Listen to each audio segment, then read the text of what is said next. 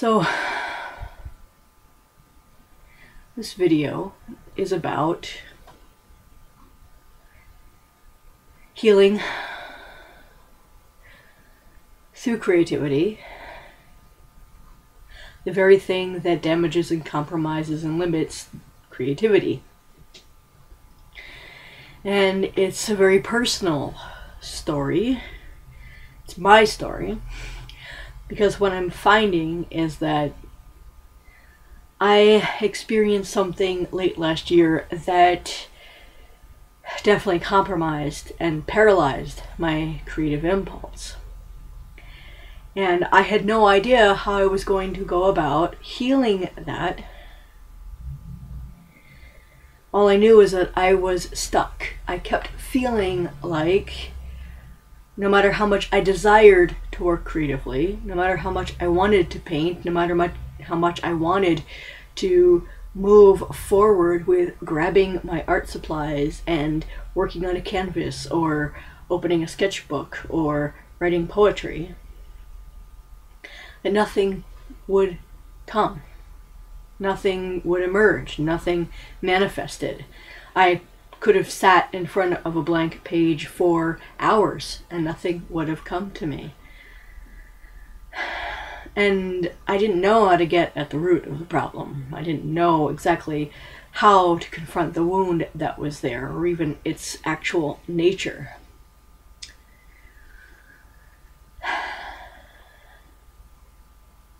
It all stems from a wound that I received late last year that I agreed to receive. I know that this is something that I signed up for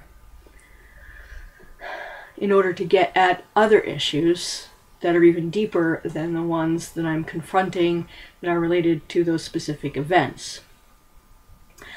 The very long story short is that I offered to create something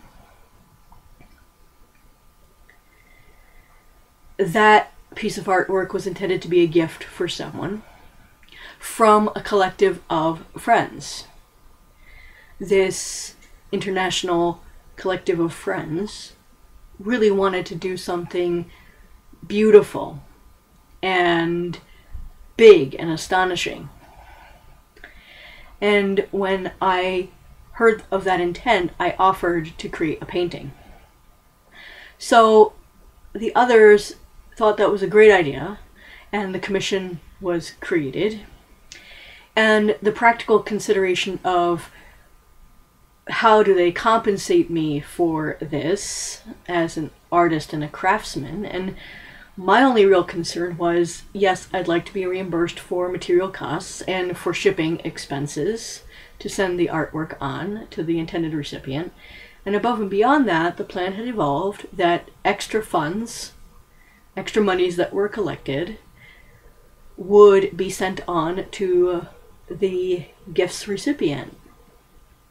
And that would be a lovely, heartfelt gesture from this collective, which I thought was really stunning, and it moved me very deeply. And I had no problem being put into a position where I'm in the States, the gift's recipient is in the States, everyone else is scattered all over the globe, and the dilemma, the practical dilemma of how to collect money was resolved when one person in the group asked us, Andy and I, if we would be in charge of collecting money and also collecting the names, ultimately, of people who wanted to participate, because the intention was to place the names on the canvas so that the person who received it would always know that it was a gift from this group of people, and they would all be mentioned in a really special way. Really be included in a very special way. So we had raised funds before for folks in need as a part of our ministry. So we had a PayPal account that we had used before to do this, and that worked beautifully with no complications. So we offered that as a solution. People deposited money, and there was no set amount. Whatever someone could afford was more than fine with us.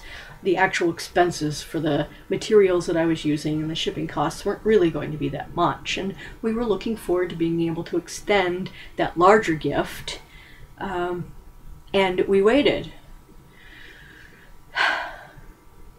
And we started seeing the monies come in, and we let people know when we received them. Then some things got in the way of completing this project. Our lives are endlessly complicated. Andy and I are shaman. At the drop of a hat, Spirit will decide to offer us experiences and send us things to deal with, and manifest stuff for us to attend to that we had no intention of dealing with when we'd gotten up that particular morning or made plans for that particular day. And so those processes would take the better part of a day or a week or a month. And the creative motivation would get sidetracked, and the time and energy that was available for me to actually work on creative endeavors was severely restricted and limited by those other needs popping up. We're also parents to 3 children. One of those children has 2 spirits, and the children, being a part of a shaman family, often have needs that require us to drop everything and attend to them, and that can take 2 or 3 or 4 hours of us investing our complete time, energy, and attention into them in order to provide them with what they need. So these things were happening, and I wasn't painting. Now, I didn't really want to divulge this kind of intimacy, these kinds of intimate details with people that I really didn't know very well. I assumed that because these were very heart-centered people and very spiritual people, by and large, that there would be some compassion and understanding for the delays that I was experiencing.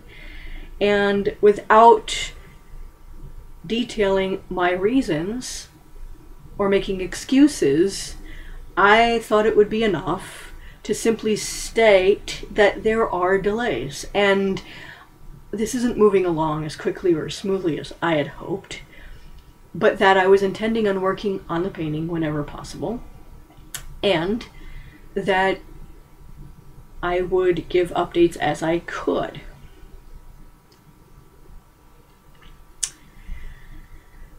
Well, silence is suggestive, I have learned over the years. And my silence about my process and not being as confessional as I could be about the reasons why I had delays in my creative time and in my process led people to wonder and to worry. And those concerns gave rise to a collective fear and insecurity that culminated in accusations of my ripping people off. That somehow this was some kind of con game, and that either there was no painting, or if there was a painting, there was no intention to finish it. And certainly there was no intention to send any surplus funds that were raised along to the intended recipient of the gift. Now, this wounded me deeply for a lot of different reasons. Some were my own personal issues that were being poked at that had to do with integrity and being seen. And it hurts to have your integrity questioned. It hurts to have people not see you for who you are, and not to have the evidence of your beingness recognized. it hurt to have my motivations questioned and my actions questioned. And I dealt with the shock of that and had no need to defend myself at all. Andy and I had not done anything wrong. We had held the money in good faith, and I had every intention of finishing the painting as soon as I possibly could. And the deadline had been, by consensus of the group, pushed past New Year's, and this was taking place a week after the New Year, and the timing of it rather surprised me, but it gave me a chance to examine my failings in communicating things to people and not being as open about my process as I could have, which may have set people's fears to rest. I'm grateful that after the dust settled, that people went on their way and dealt with it as they were meant to. And the situation didn't cost me anything of any true value. The people who remained in my life, including the intended recipient of the gift, are people that can see me for who I am, and more than anything, just wanted the drama to die. Didn't need the added anxiety of coping with this beast that had been created because of people's collective fears and insecurities. Theirs and mine. And so I did some healing work with that, and I moved on. But what I've experienced is that something died. From out of that experience, something died. And I haven't really drawn or painted anything since.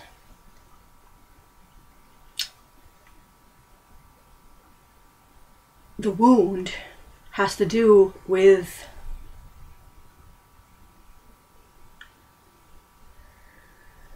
how it is that I view my artistry and creativity itself, because the way that I work is such a surrendered, receptive process. I don't plan my pieces. I never know what they're going to be exactly when I begin. And I may start and stop. I may pause many times in the course of creating a painting or a drawing. They might sit for days or weeks on end. Sometimes I've picked up canvases after years of them sitting there, my believing that they're finished, and them saying, no, we want something else to happen now. Something else needs to emerge from here. And then I pick it up and I work on it again. I channel and I receive, and that is such a pure process for me, that it was that purity that felt wounded and compromised when this thing happened, when this situation erupted. And that is what I realized was damaged, and why my creative impulse has just stopped. And no matter how much I want to be able to take refuge in that beauty that I can help create through my artistry, I can't. It stops dead, and there's nothing to draw on. The cup is empty, because the purity just isn't, it feels like it isn't there. It feels sullied. It feels tarnished. It feels violated.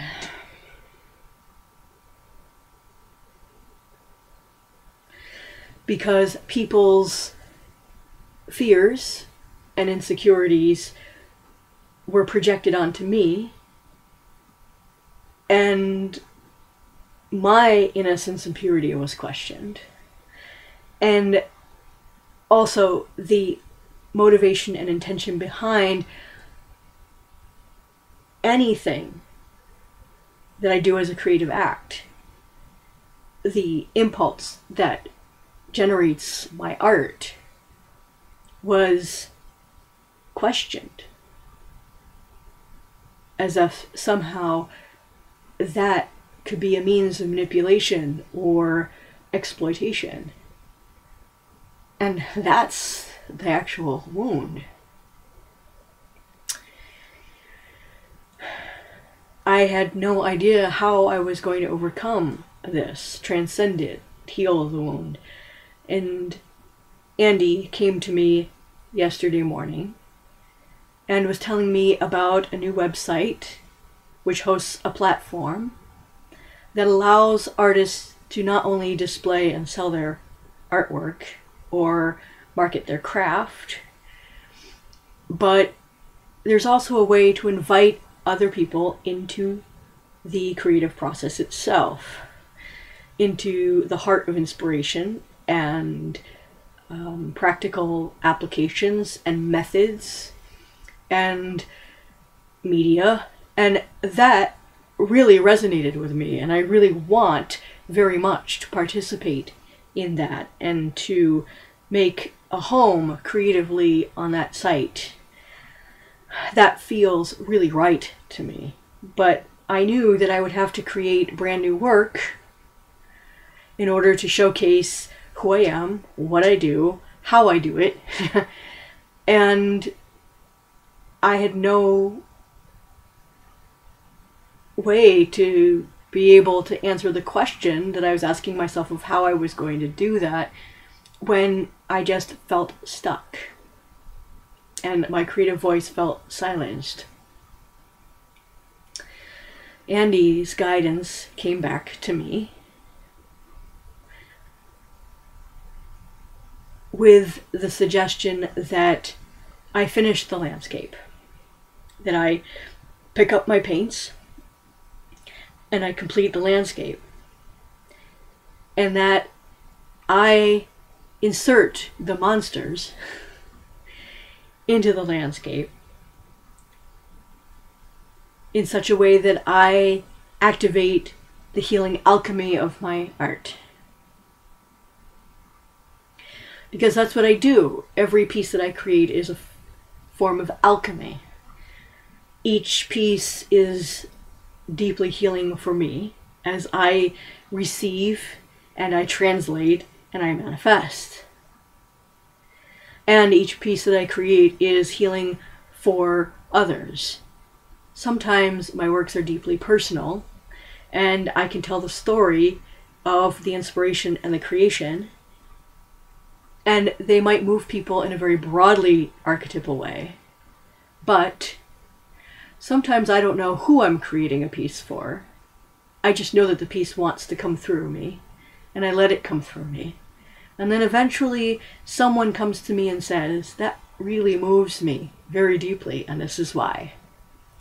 And that begins this relationship of reciprocity, this energy exchange, which is very much like the energy exchange that I experience in friendship and other intimacies, and as a shaman and healer and guide.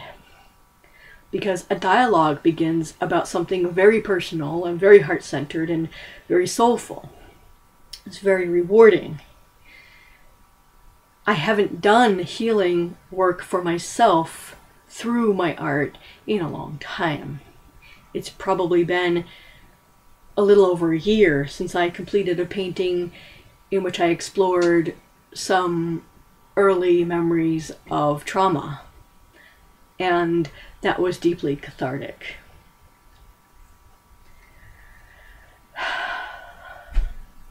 It also helped plant a seed for later healing that was going to take place, and which has since taken place, where the root of the pain really got dug up and I was able to remove it completely, forever. And that wound no longer exists, and there's no scar tissue. It's complete. And so that's the power of art as an alchemical agent of healing. the monsters were an inspiration that came to Andy because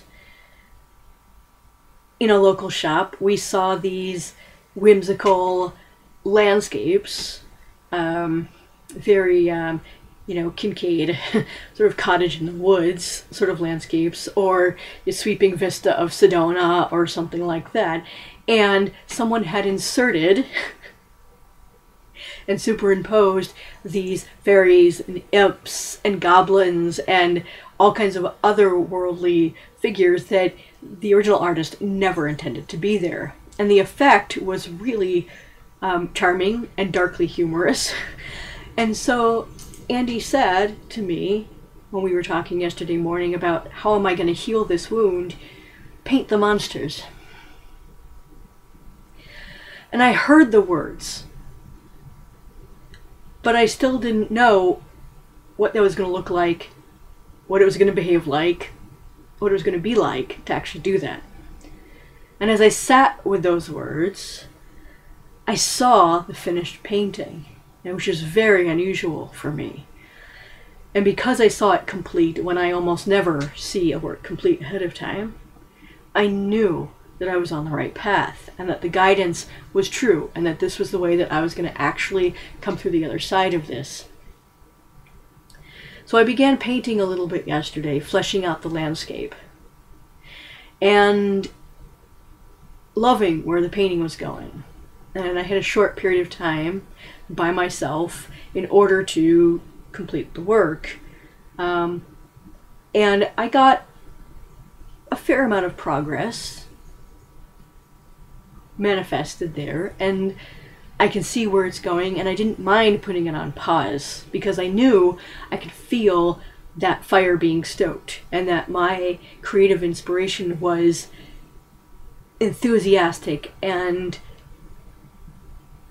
flowing, which I haven't felt in so long.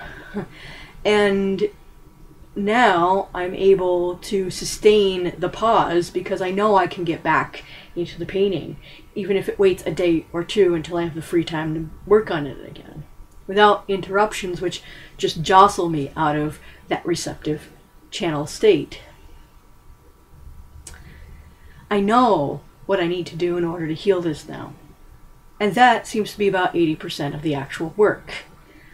The remaining 20%, which will push me all the way through to the other side of this, is the actual creative cathartic act of applying the paint to the canvas and drawing through the vision that I see, and also the almost magical act of placing those monsters and demons onto the canvas to do what they do. Because they're much more than just metaphors or symbols. They are actually physical manifestations of the collective fears and anxieties and insecurities that created the situation that opened up this wound. They are the actual physical vehicle that will allow me to lay to rest my own sadness and anger and frustration and regret, and my sense of attachment to that concept of the purity of the act of creating.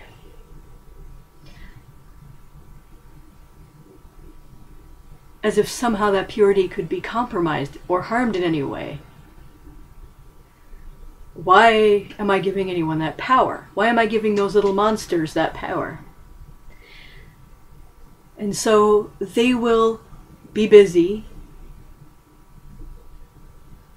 acting out their destruction in the landscape. And I will let them do that there in order to stop them from doing it within my own being. And I will sacrifice them to beauty in order to set them free from their own rather unhappy duty. I don't need them anymore to do that work. So I'm looking forward to finishing this piece. I'm looking forward to sharing it when it's complete. And I'm grateful for those who have come along on the journey to hear this story and to explore this with me. For those who hear what it is to have a part of ourselves that's damaged and wounded, and to allow the healing to come from that very same place. The paradox of that doesn't have to remain a paradox. Just like we can use our shadows to heal the wounds that our shadows are covering and concealing. Really is no different. And my lens of perception through which I've looked at my creativity all my life can get wiped clean and refurbished and maybe ground down a little bit more so that I can see myself all that more truthfully and accurately. And my own authenticity then can come through. My words, my stated intention, my revelation of my process, and the creative act itself.